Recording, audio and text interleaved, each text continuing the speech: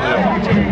Well, if you realize we came very late in the game, yeah, we had another appearance somewhere, so we just wanted to, in between time, just move on. But with the little time that, I came to, I realized that football is not really easy. I think I just better stick to acting and then my presenting, that's it. But I have fun.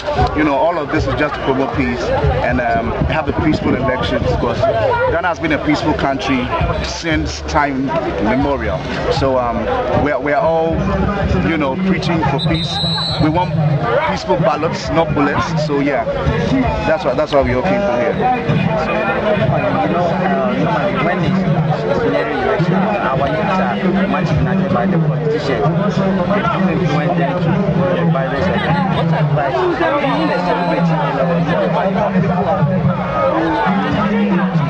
what advice would you give? Well, I'll say that, the heart of a country is the youth. So as at this time that elections are drawing nigh, I will urge the youth, not to indulge themselves in anything that will mar peaceful elections. They shouldn't sell their votes. Your vote is your right, it's yours.